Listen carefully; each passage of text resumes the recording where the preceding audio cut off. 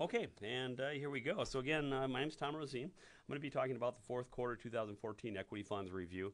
And basically, I always come up to this slide, and it's one of those really, really wordy slides, something that you can take a look at in the PDF piece. I like to do a capture of what the big issues were for the quarter, and on a month-by-month basis, to take a look at it. We see that we really kind of had a ho-hum quarter, but it certainly was a strong enough quarter to, first of all, bring us to our ninth quarter in 10 as far as plus side performance, and our third consecutive year, the end of our third consecutive year of plus side performance as well. And really, if you take a look at how things panned out, there were three kind of major issues that people took a look at, and that was certainly the Eurozone slowdown, massive slump in oil prices. We'll talk about that. The Ebola scare was certainly a concern, and general economic weakness overall. And of course, we had terrorist activities and the like that have kept people on edge.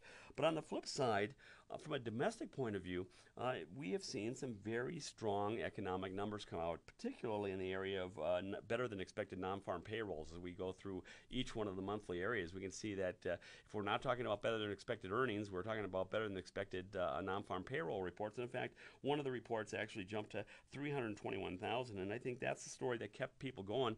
For the ninth consecutive month, we reported non-farm payrolls in excess of 200,000 or more, and I think that really kept investors excited.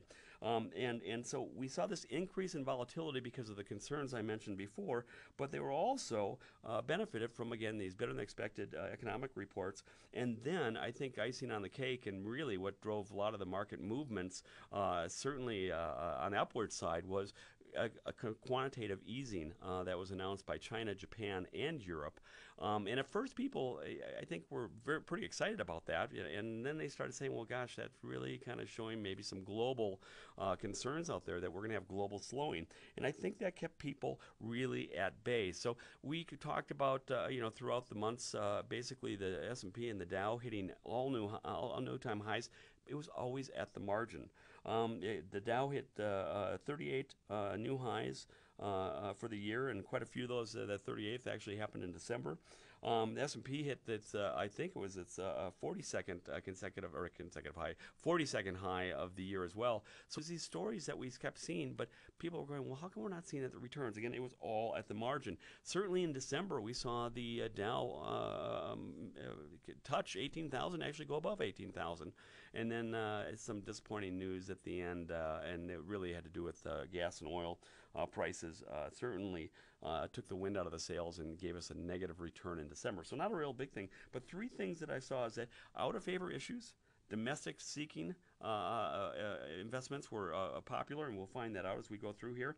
And also interest seeking type of instruments were also very popular, and relative safety. So while large cap funds basically underperformed their small cap brethren, and we'll talk more about that as we go, we can see that on the bottom slide as well. Small cap value is even in the down part of December was one of the top performers there. People were actually putting money to work, actually flows and investments. Pat will talk about this later in the into the small cap area, but really large caps actually were the long-term winner. And so we saw that people were going after kind of a large cap safety area, primarily on the domestic side as well. So again, all this type of behavior brought us to basically one of our strong ninth quarter gain in 10. Everybody knows last quarter we had some negative returns, but this quarter we did pretty good as far as keeping on the positive side. 1.92% return for the quarter. And as we take a look at that, better than expected U.S. economics and the fresh rounds of global central banker intervention really kept investors interested, but mainly on the USDE side. So if we look at the United States diversified equity side, up 4.6%, that's the first quarter in four that they've actually posted the top performance of the groups. But if we look at the bottom, and this is where people were concerned, world equity funds were down 2.57%.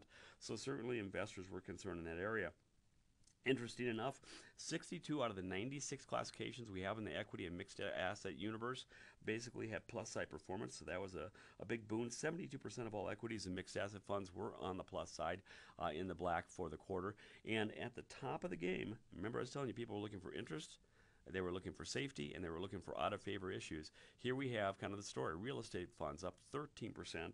It's the first quarter in 10 that they've risen to the top of the charts in this group, followed by commodity specialty funds. And the commodity specialty funds basically are short biased or 2 times. And basically they benefited from all the commodities just getting crushed. Man, it wasn't all the commodities actually. Gold didn't do all that bad, but a lot of the commodities took it on the chin this quarter, and they were up 2.75%. The commodity specialty funds because of their short bias interest in that. And then last piece of a top performer was if we take a look at the health biotechnology group, up 10%, and certainly the idea of Ebola and virology research actually played, I think, a big part in that. And also we had some growth-oriented focuses. Again, growth was out of favor. And it's something that did well. At the very bottom, as we can see, commodities, CME, commodity energy funds, was down 29.93%. Natural resources funds took it on the chin, down 18.01%. And global natural resources lost 14.59%. And this is really due to this next slide. Dollar was on has been on a grand run. We've been seeing a lot of strength in the U.S. dollar, but in particular, we saw oil declining 40.41% for the quarter. It closed the December 31st down 53.27, so down to $53.27 per barrel. I don't know if any of you guys thought that would be something we'd see anytime soon. It certainly was not in my predictions at all. So we'll go ahead and take a look at the United States Diversified Equity Funds. And again, generally strong economic numbers basically kept investors interested, and not only interested in that, but they're more risk averse on global economy, kept them really, again, focused in the United States sector. Let's call it the domestic equity type of fund. So it was a best macro group, not only for the month and the quarter, but also for the year. As we see at the top of the group, I was telling you there's been this change of pace. People kind of, I'm going to say bottom shopping, if you will, or finding out of favors in there. But basically, small cap growth equity funds returned 8.1%. Small cap core funds had a nice 7.18%. And with this strong performance, we certainly are expecting to see dedicated short bias funds down 3.08%. And the only other negative in the group was the alternative equity market neutral classification at minus 0.12%. So, basically hovering around zero. If we take a look at December, though, the out of favor issues basically kind of flipped to the top. People were concerned about what was going on. United States Diversified Equity Funds ranked number 2 out of 4, but it was down 2.92%. And how that happened is basically we saw dedicated short bias funds jump to the top, and these large caps that people invested into in diversified leverage funds, or equity leverage fund is what we call them now, losing 4.46%. But year to date, we've seen some very strong returns, 7.56%. I think that's a nice icing on it. It's certainly not 14, 20, 30% return, but certainly a nice icing on the cake of what's been happening over the last several years as far as plus side performance goes. And if we take a look at this, really, one of the things that pops out to me is we take a look, small caps are up the top. It has been quite a while. Last quarter I was talking about how the pariah was the Russell.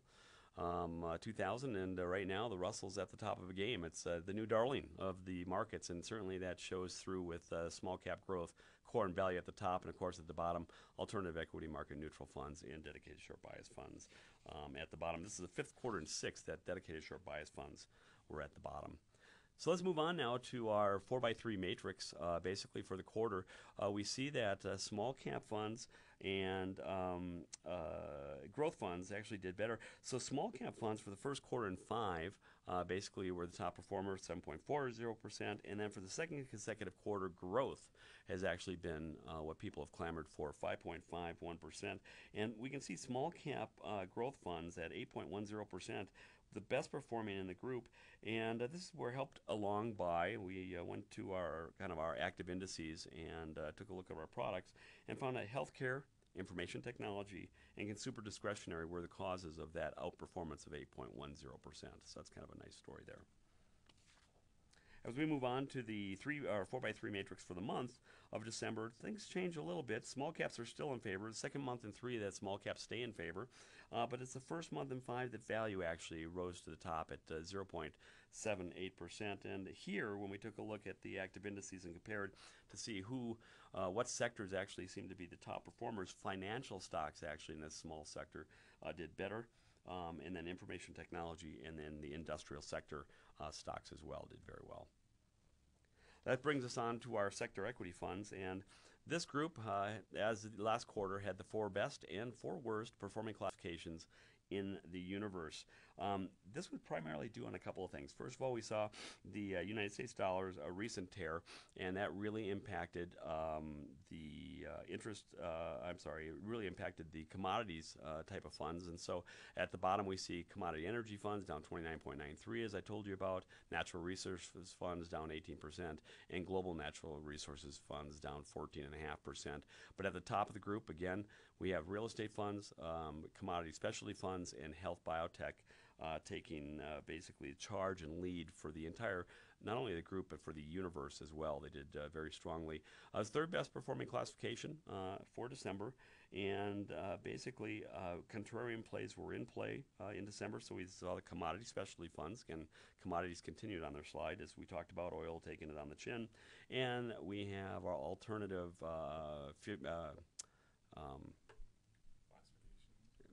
managed future funds, sorry. I was forgetting the managed portion of that, 1.80%, and then real estate funds at the top with that group as well. And as I said, part of this story, though, when we get back to the health biotech area, is, there was some, recent news, mergers and acquisitions, some stories out there, but really, I think it is the idea that biotech funds did very well, and virology was kind of a buzzword for a while. Certainly keeping them at the top of the game. Again, year to date, up 6.13%. As we take a look at this slide, basically the slide is giving us, again, at the top, the outer favor issues. We're basically at the top with health biotechnology funds, both global as well as domestic, and then also real estate funds. So people were looking for that interest rate kicker. That said, a lot of analysts have been talking about real estate funds and the big boom that they've had. They were out of favor for a couple of quarters, so people jump back in, bottom shopping, and they are a little bit fearful that if the Fed starts raising interest rates, this could be an area to keep an eye on as far as underperforming other classifications. At the very bottom, as we know, commodity-related issues were at the bottom for the quarter. This brings us on to our World Equity Funds group, and economic slowdown in Europe, along with Greece's snap election that's coming up, played on investors' psyche. Really took them out of the game for the second quarter in a row. It was the worst performing classification. This quarter was down 2.57%. But we have some good stories that are to be kind of shared around. First of all, China and Japan and the ECB all cut their interest rates. And again, while many might have thought this was too late or too slow or maybe even a sign of global slowing, other people saw some opportunity here. One thing that did very well, China region funds did well, 4.88%. This is not necessarily because of their idea of lowering interest rates and whatnot. That might have helped a bit. Really, I think a lot of this had to do with China's stock select scheme. Basically opened the Shanghai Exchange for retail investors that were not in the country, and I think that offered a little bit more money into that market, and people were certainly encouraged by that. And of course, India region funds up 4.59%, was at the top last quarter as well. And this is still benefiting from the recent pro-business elections that went on in that group as well. And then global large cap growth funds was the next top performing group. After that, we get the Latin American funds and emerging market funds, who, by the way, if they start looking at Chile and some of the other countries, basically basic materials are kind of their bread and butter, along with oil. And so we've seen Latin American emerging markets at the bottom. Latin America down 12.87%, emerging markets down 5.32%, is not a big stretch of the imagination at all. And as we take a look at the overall one-year return, it's down 2.24%. It's just because of all the stuff we've been talking about. Certainly there's a lot of concerns out there in the market of whether we are entering a global slowdown or not. And recent report even this morning talked about the lack of inflation, and certainly maybe the economy is spiraling into a deflationary cycle, which could cause a recession and the like. People are obviously going to keep an eye on that as we go. As we take a look at the 3x3 matrices for this group, they both are very similar. Both of them veered away from the U.S. pattern, and in this case, multi-cap for both groups, whether it was international, global, did well, and growth did well. That's a little bit more in tune with the USDE side, but certainly not the multi-cap. We see that if you take a look at the bottom graph, the Lipper Global Diversified Equity Funds, they benefited from more focus, obviously, in the United States, and we're able to put up some positive returns where if we played the pure international play, certainly we're looking at all negatives. A best performer on the international group was down 2.10%. That's large cap growth, and on the same thing on the global play, large cap growth up 1.2%. For the quarter, so those were kind of the international numbers, and we expected them with kind of the lousy showing on the international side.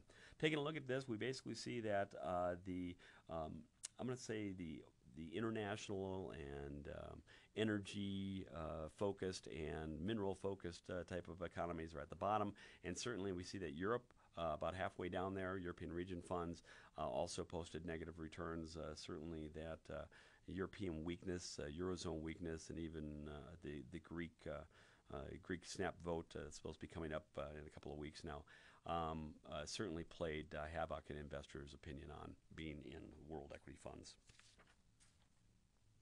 So that brings me to my end, and basically, I got one more slide. Sorry about that. That brings us back to our mixed asset funds, and I kind of slapped by that. It's pretty easy for me to do. We don't talk a lot about the mixed asset funds because they run the range. They're fixed income and equity assets put together in different glide path studies, and so investors don't seem to talk about that a lot. But it is our second best performing group for the quarter and for the month. Up 1.18% for the quarter. December is down, but it's still a second best performer, down 0.95%. But the reason I bring this up on a frequent basis is because it's where most of the money is flowing, at least from a domestic investment point of view. Let me give you an example. The United States Diversified Equity Funds actually saw, this is through November 30th, by the way, so it'll differ a little bit from what Pat's going to tell you about, but the USD funds saw about $45.6 billion in outflows, while the mixed asset funds saw about $103.4 billion in inflows. And the closest macro group to the mixed asset groups is world equity funds, only seen about $84 billion in net inflows so far in 2014 through November. So of the $172 billion of net new money coming into equity funds, again up till November, mixed asset funds certainly has the lion's share, the supermajority at $103.4 billion. So it's worth us keeping an eye on as well. Let me go out to my last points, and that's basically my outlook, so to speak. And I usually just list my concerns and my pros. You know, certainly the market is a little bit long in the tooth. We had an earnings per share announcement that we got from our brethren at the Thomson Reuters Proprietary Research, who basically saw so far this quarter for S&P 500 97 negative announcements to 19 positive. And what that breaks down to is you take the basically the negative over the positive announcements, and you come up with a negative to positive ratio. And we're at 5.1 right now. Last year at this time, we were at 8.8, so we're better than we were. However, we're well above the average of 2.6. So that just tells us that, you know, with the gas, oil issues coming out right now, that there's a lot of companies out there that are a little bit nervous on meeting their expectations. The ISM manufacturing numbers actually all declined. The ISM manufacturing was down to 55.5. The non-manufacturing was at 56.2. However, I'd like to point out they still are indicating expansion, so it's not all that bad. Oil prices certainly are a concern. I looked at, before coming in here, I see that the oil prices were at $45.60 a barrel. That's obviously a concern for the market and a concern for our folks doing oil exploration here in the United States. And so there's a global concern that maybe there might be a recession a global recession going on, and so people are keeping an eye on that. And of course, I mentioned already the EU and Greece leading the flight to safety. There is a lot of concern about Europe and certainly about this snap vote for Greece. It could be to the point where Greece actually, if they violate some of their agreements for lending, that they actually could be removed from the EU, and that would not be a good thing for our stability. On the flip side, China, Japan, and the ECB all cut interest rates, and that was a good thing. And we're certainly going to keep an eye to see what the ECB does here coming up in the next several days, if not weeks, to find out if again this drop in inflation and actually into a deflationary period is going to cause them to even be more aggressive. Non-farm payrolls came in December, 252. It's great. Unemployment rate dropped to 5.6%.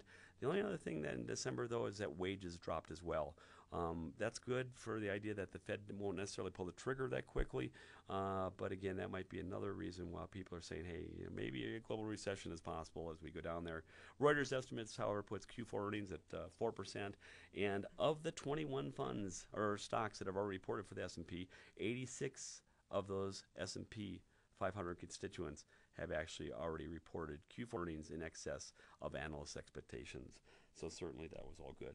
Well, that's it for me. I'm going to go ahead and hand off to my cohort, Jeff Turnahoy.